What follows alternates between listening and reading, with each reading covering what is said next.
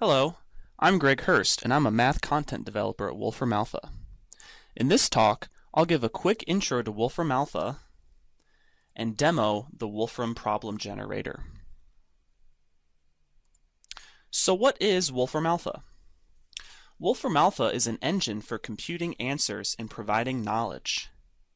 It's a place to type a question in plain English and get an answer. This is different from a search engine, however, because Wolfram Alpha uses its own knowledge base and its own data, rather than just crawling the web and providing links. This means it's possible to ask a question that's never been answered and get an answer. So let's see some examples. If we navigate to wolframalpha.com/examples,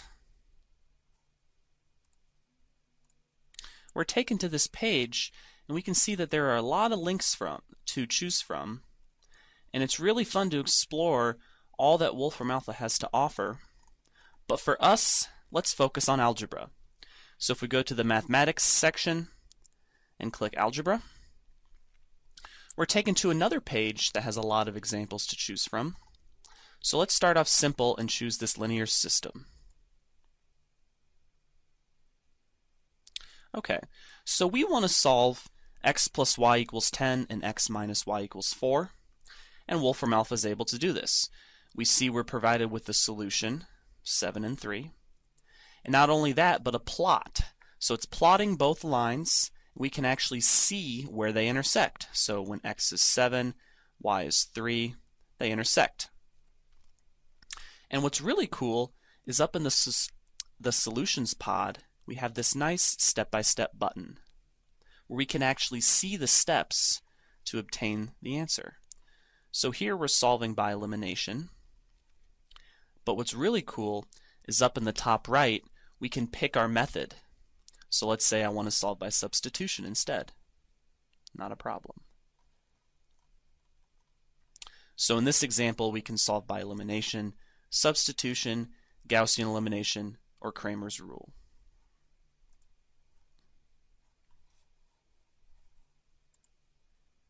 So in this previous example, to reiterate, the solution to the system was given, a visualization was provided, and we also have step-by-step solutions.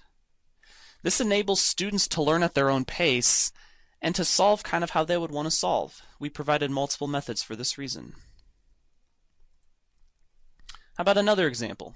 Let's take a look at this cubic polynomial.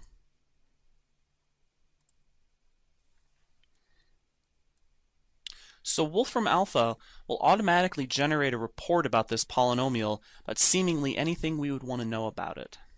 So we have plots, alternate forms, roots, properties such as domain, range, this is a surjective function, max and min, and some more stuff. And what's really neat is the curious student can actually click the step-by-step button here and see how to find the roots. So let's solve this general cubic equation here with Wolfram Alpha. So I clicked Show All Steps, and at the very bottom we have our answer. So that's pretty nice. But let's say I had a more specific query. Let's say I just wanted the plot. Well, if I told it to plot, that's okay too. Again, we can just enter the query in plain English and get an answer. So it's okay if we want to drill down and get even more specific. Let's say we want it to plot from 0 to 4. Well, Wolfram Alpha can handle this too. Or let's say we wanted to compare the plots of two functions. So let's choose the same polynomial, and a slightly modified one. We're going to change the quadratic term to -5.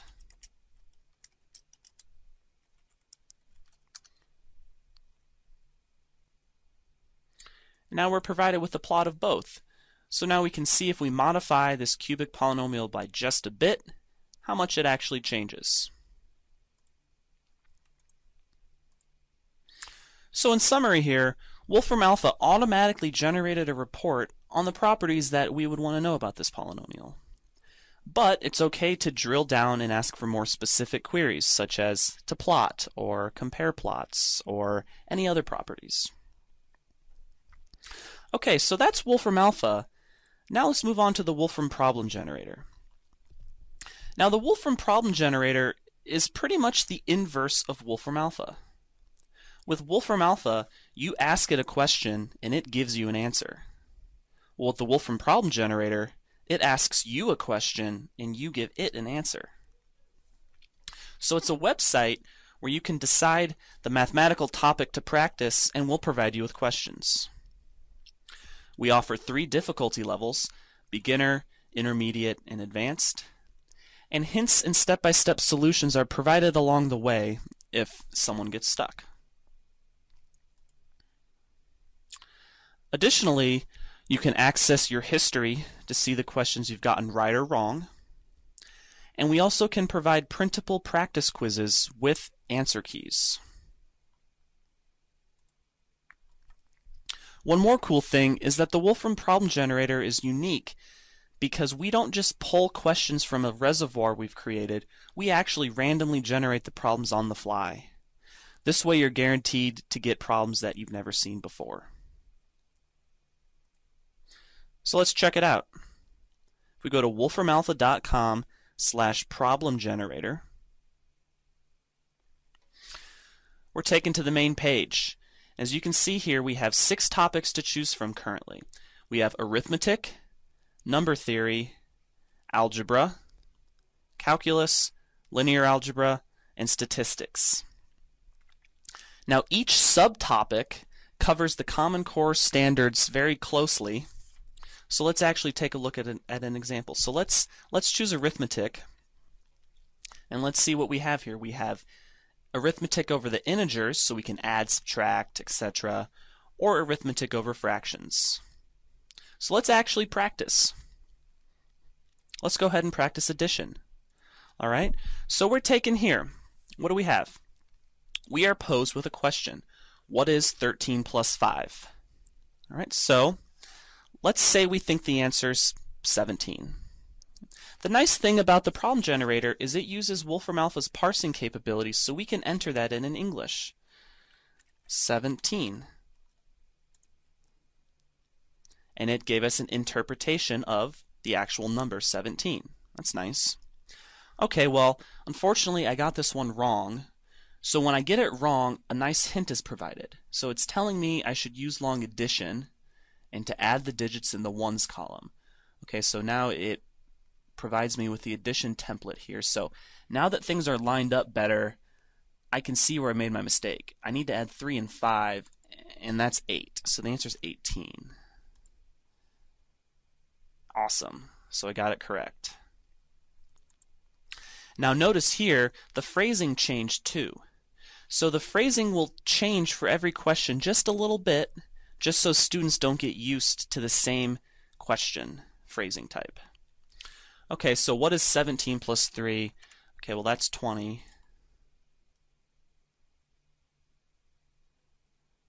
Cool. 20 plus 3 is 23. Okay, 21 plus 5. Okay, let's say that's 27. No, so I'm provided with the hint again. Okay, 1 plus 5. Okay, oh yeah, so let's say I think it's 25 now. Okay, I'm still wrong.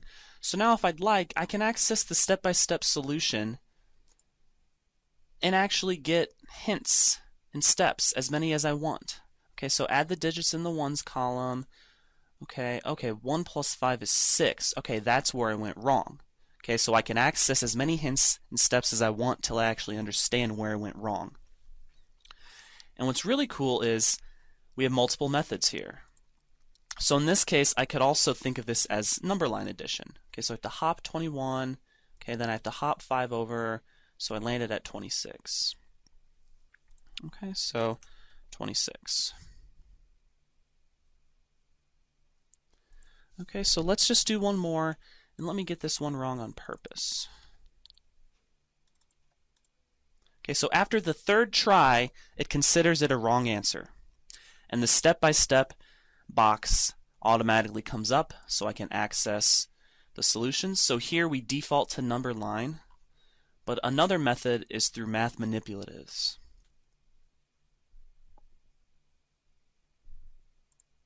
Okay, and with these, we just provide blocks. So let's draw 8 blocks. Let's draw 7 more. How many blocks do we have? Well, we have to count. We have 15. Okay, so I got that one wrong. Now, if we scroll to the bottom, we can actually see our history.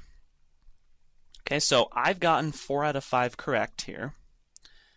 And if I hover over a problem, we see these little X's here. These are all the tries I had. I got all 3 tries wrong, and if I hover over them, we can see my first answer was 1, then 2, or 3. Or here, I thought it was 27, then 25, and then, okay, I finally got it right here with this purple check mark. I guessed, or I answered 26 and got that one correct. Okay. So now what else do we have on this page? Well, up here in the upper right, we can choose our difficulty level. Okay, so I got 4 out of 5 right, so I'm pretty good at addition here, so let's bump it up to advanced. Okay, so now it's asking me to add 504 plus 464. So we see that the number of digits has increased. So let's see. That's 968. Awesome. Okay, so we see in the advanced section, not only do the problems get harder, but the text gets harder too. We're no longer provided with the numerical values to add, but we're provided with them in word form. So what is 474 plus 344? Okay, so what do we have here? We have 474 plus 344, 344. Okay, so I had to take that extra step and actually write it as a number. Okay, so this is actually a good example here because, okay, technically this is the right answer, but we still consider it wrong. Okay. So another thing to look at is are these buttons here. We can generate a printable problem sheet for you, as was mentioned before. And what's nice is we have 2 options to choose from. We can choose from our history.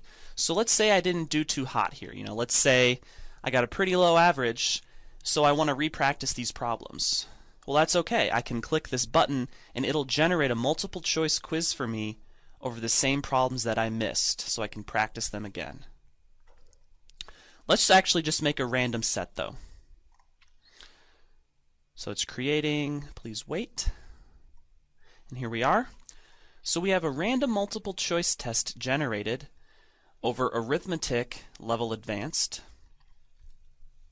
So we are given 20 questions.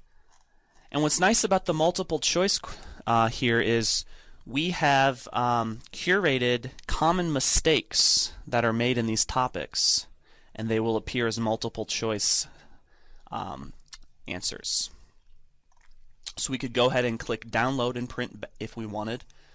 We could also access the answer key and print that too.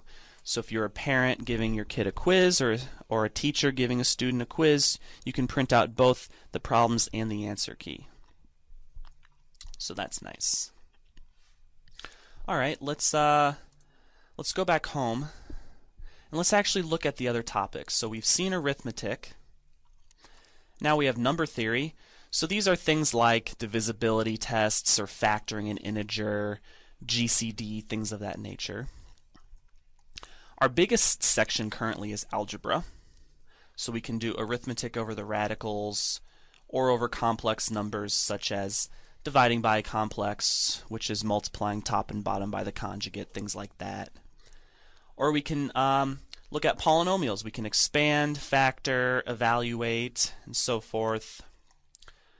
Or we can solve equations, so linear equations, quadratic equations, equations with radicals. Or what about some calculus? We can practice our derivatives or integration skills. Linear algebra, we can add, subtract vectors and matrices, take the determinant of matrices. And with with statistics, we can find the mean, median, and mode and range of a list of numbers. So we're currently working towards adding more and more content to this, so stay tuned for that as well. So let's actually look at another example here. Let's actually go ahead and do the chain rule. Okay, and I'm going to skip until I find a certain problem I'm after.